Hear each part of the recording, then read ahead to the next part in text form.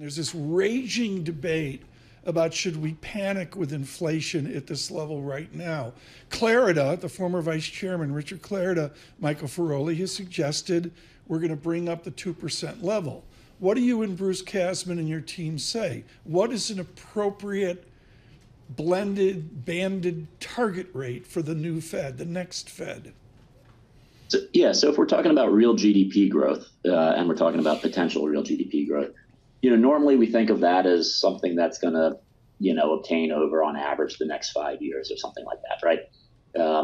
I think in this particular situation, it's hard to get around the issue of immigration and how that's affecting trend growth. So just to, level set here, over the past 12 months, we've averaged payrolls around 250,000 per month, job growth 250,000 per month.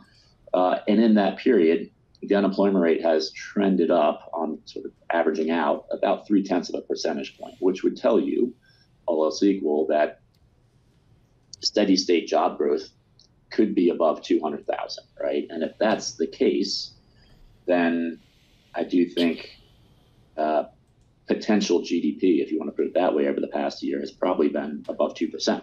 Yeah. Certainly we've had growth well above 2% over the past year.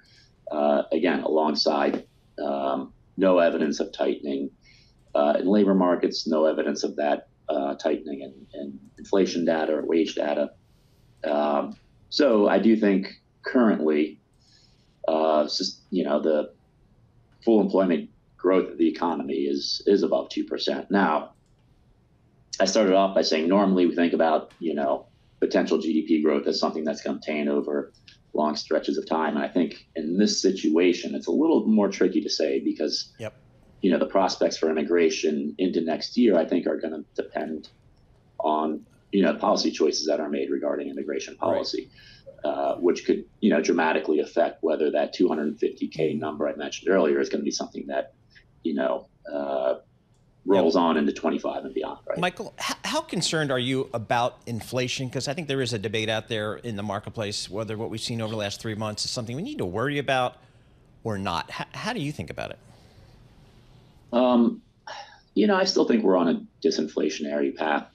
For one reason, I guess if we can either come at it from a bottom up or top down. I think in the bottom up, Chair Powell a few times yesterday laid out the case for why rental inflation is going to come off. And if rental inflation normalizes, then I think that gets you, a good chunk of the way back to a more, acceptable inflation rate. And I think you could see that in things like, in Europe, they use this HICP, which is basically CPI minus OER. The BLS here in the US produces one of those. And right now that HICP is a little over 2%. Core HICP is a little below 2%. So, basically from the bottom up, if that, if those rental measures come down, that gets you a long way there. And from the top down, I don't really see in a big way inflation pressures picking up in the first quarter.